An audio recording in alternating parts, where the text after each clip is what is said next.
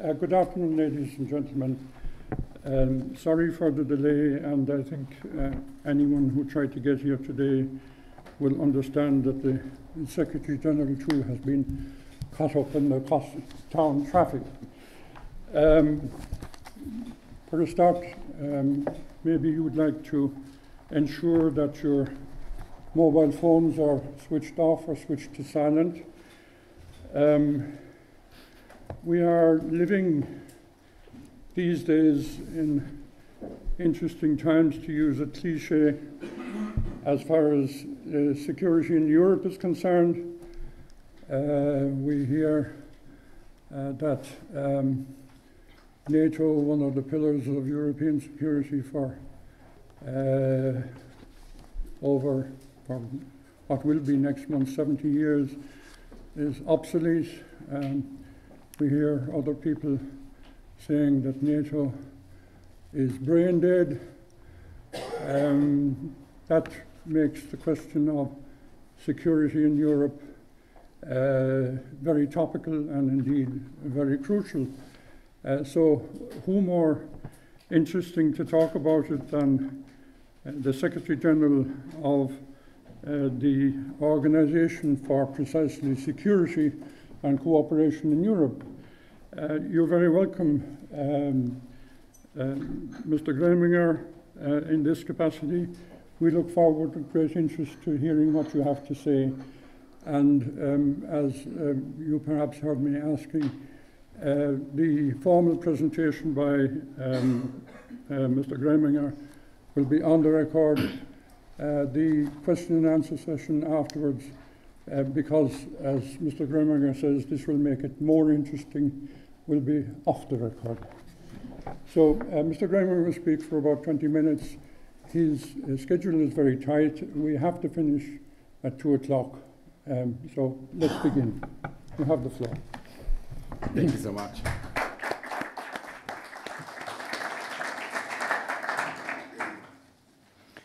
Ladies and gentlemen, I'm delighted to be here in Dublin. I should actually say back to Dublin. During the Irish OSCE Chairmanship in 2012, I was in Dublin on several occasions, so happy to be back. Let me start by thanking the IIEA and its president for inviting me to this event. Ladies and gentlemen, Ireland was a founding member of the OSCE, and it remains one of the organization's leading champions up to the day. Ireland's support for our cooperative and comprehensive approach to security is particularly welcome now, when the fundamentals of international security and diplomacy face unprecedented challenges. As Secretary General of the world's largest regional security organization, I have to admit it's not easy to be an advocate of cooperative security these days. In the OSCE, we have long argued that security is indivisible. Security of one country should not be enhanced at the expense of others. And the past 2 decades have shown us what happens when this principle is not respected.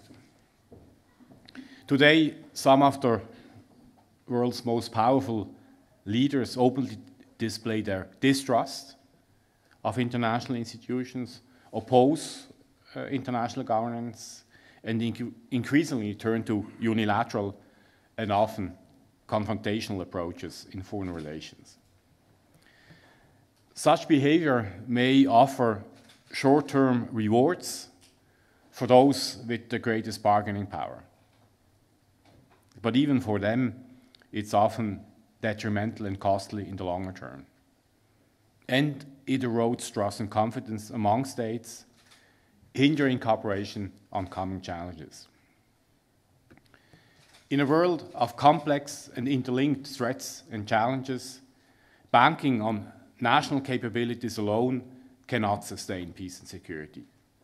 terrorism and violent extremism, transnational organized crime, global challenges like climate change, migration. No state can handle these alone. These complex security challenges demand cooperative responses. In recent years, we have seen how eroding trust between states has deepened East-West tensions and reshaped security priorities for many OSCE participating states. Strengthening security and stability throughout wider Europe should be a key priority for both East and West. This means upholding the fundamental principles and commitments of European security, including those enshrined in the 1975 Helsinki Final Act and the 1990 Paris Charter. We must protect our collective, rule-based security order. We also need an inclusive security system and an inclusive security dialogue. In short, we need cooperative security. And this brings me to the security paradox that we currently face. We urgently need more dialogue, we need more cooperation to reduce tensions and to rebuild trust. Yet, the space for dialogue and cooperation is shrinking just when collective action to face complex transnational threats is needed more than ever. So against this gloomy backdrop, how can the OSCE help to rebuild trust? I will offer 3 points. First, the OSCE offers a rare venue where inclusive dialogue on security is still possible. In particular, we offer a space for genuine East-West dialogue. A key platform of the OSCE for this is the so-called structured dialogue, which focuses on political military matters, which are once again an urgent concern even in Europe. This flagship OSCE initiative is in fact the only regular multilateral security dialogue in the wider Euro-Atlantic region today. State-owned and state-driven, this informal process has stimulated useful exchanges on threat perceptions, on force postures, and on military doctrines. It has also begun to discuss practical steps to reduce military tensions. Avoiding, or at least better managing, military incidents could help prevent an escalation by accident. This risk is alarmingly real and needs to be better controlled. The structured dialogue can help to rebuild trust and confidence. Indeed, it is a confidence-building measure in itself.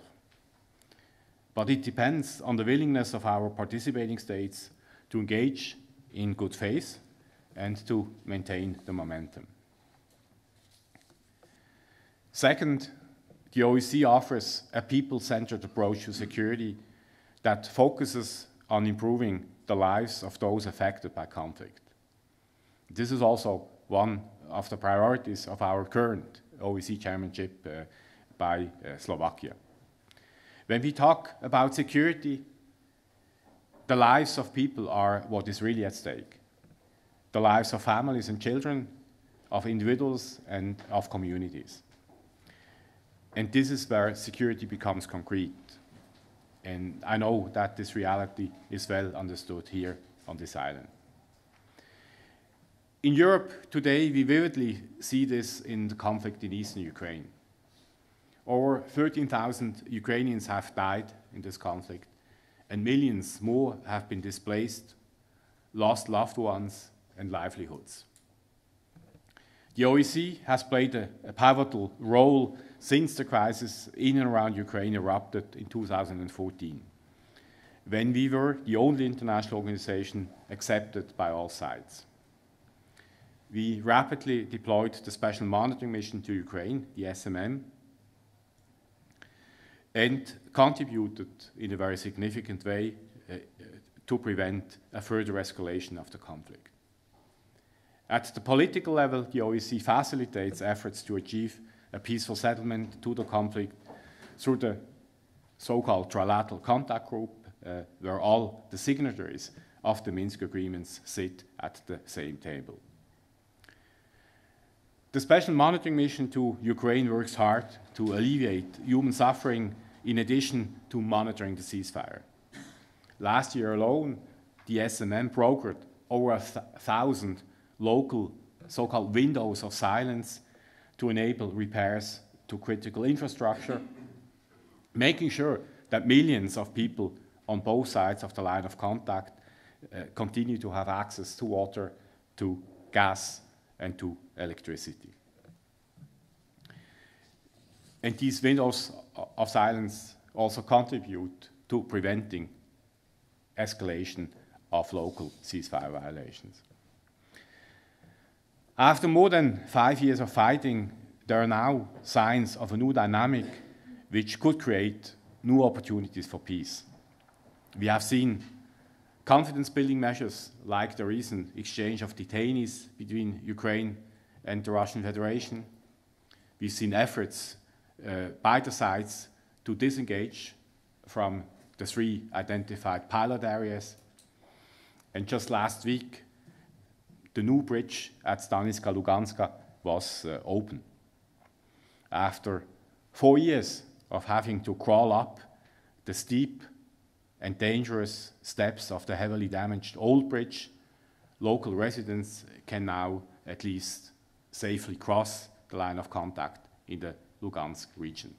And we are talking about around 10,000 crossings a day. Confidence-building measures are important, but obviously they're not enough. Ultimately, achieving sustainable peace in the Donbass depends on the political will of the sides. All sides must make concerted efforts to create an enabling environment for moving conflict resolution forward, and that is implementing the Minsk agreements. Constructive engagement by all parties is crucial, and I hope that next month's summit of the Normandy 4, that is Ukraine, Russia, Germany and France, will give a strong political signal to the sides that time has come to take some significant steps towards bringing peace to the people of Eastern Ukraine. The OSCE also engages in conflict management efforts elsewhere, in Moldova, for instance, and in the South Caucasus.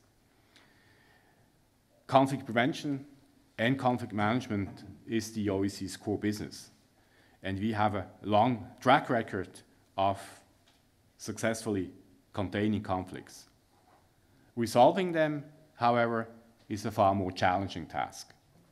The OSCE can facilitate conflict resolution, but ultimately it depends on the political will of the parties to engage in good faith negotiations and take decisive steps towards a lasting solution. As a third point, I wish to stress that we cannot afford to be complacent in tackling the security challenges we face today. We must be pragmatic, without losing sight of the principles at the foundation of our shared security. We urgently need to seek engagement and cooperation in areas where interests converge. I already mentioned transnational threats, but today we are also confronting what can only be described as a technological revolution, offering possibilities and risks that we are barely beginning to understand.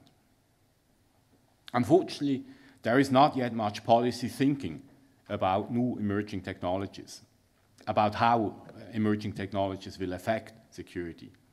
Indeed, the vast majority of current national strategies on artificial intelligence make no link between AI and security issues, not even its potential use by terrorist organizations or violent extremist groups. At the OSCE, we are starting to explore how new technologies can both amplify and counter transnational threats, like terrorism, like human trafficking, as well as their implications for human rights and for media freedom. And in Ukraine, our special monitoring mission is at the forefront in using new technologies in monitoring and for enhancing security for our staff. New technology, meaning UAVs, cameras, etc. I'm convinced that thanks to our comprehensive approach to security and our extensive experience with security-related issues, the OSCE could become a useful platform for meaningful dialogue on technology and security. And given our history, we might even develop confidence-building measures in some areas. In fact, all 57 OSCE participating states have already agreed to 16 pioneering confidence-building measures for cybersecurity. These cyber CBMs are designed to reduce the risk of misperception and miscalculation associated with the use of ICT technologies by states. Every state has an interest to cooperate to prevent tit-for-tat reactions or a dangerous escalation that risks triggering conventional military responses. Ladies and gentlemen, the complexity and diversity of the challenges that we face today call for fresh ideas, call for new approaches. Getting stuck in old patterns of thinking and interaction creates a risk in itself. Increasing dialogue among states is absolutely critical, but we also need to engage a wider range of stakeholders to find solutions to the key security challenges of our time. So I'm particularly glad to have this chance to talk with you today. Thank you for your attention, and now I'm ready to respond to your comments or questions.